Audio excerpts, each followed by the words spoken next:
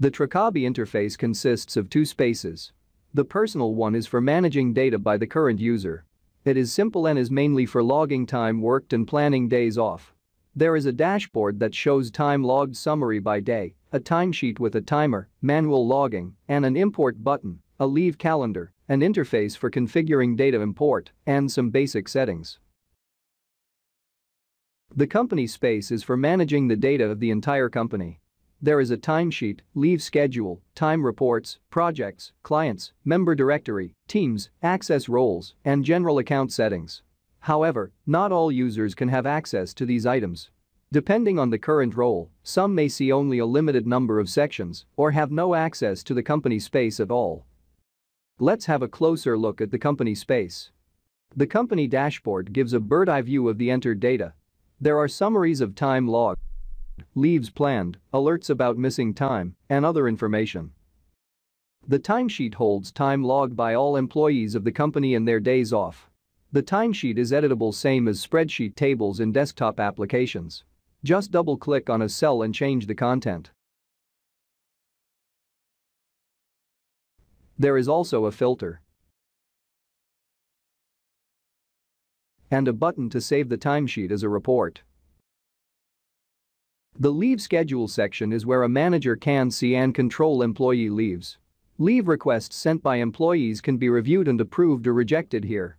It is also possible to add leaves directly from this section.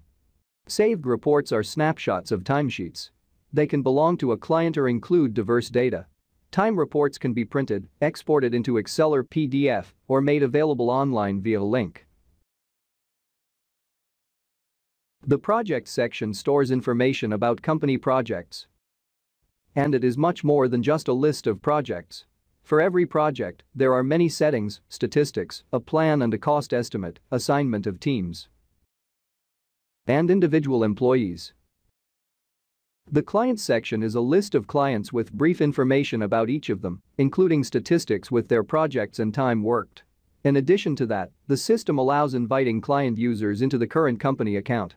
Such users can get access to timesheets and time reports related to their projects.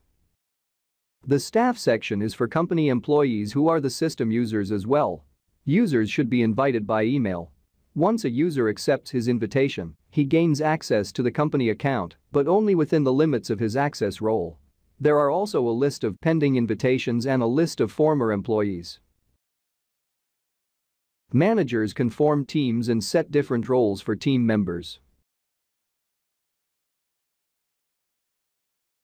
A team can be assigned to a project, and all members will automatically get the access levels set for their role in the team. Trackabi offers advanced user access roles functionality.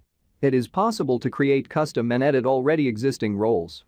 Each role bases on a set of permissions that can grant read or write access to various parts of the system and user data.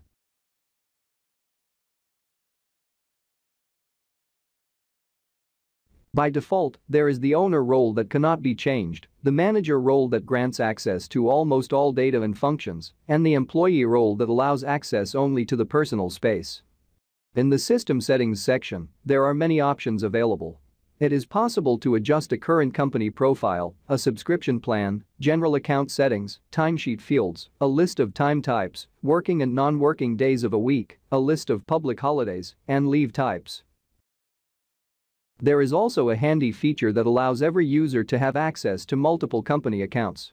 A user can be invited to many accounts as an employee or a client and create company accounts.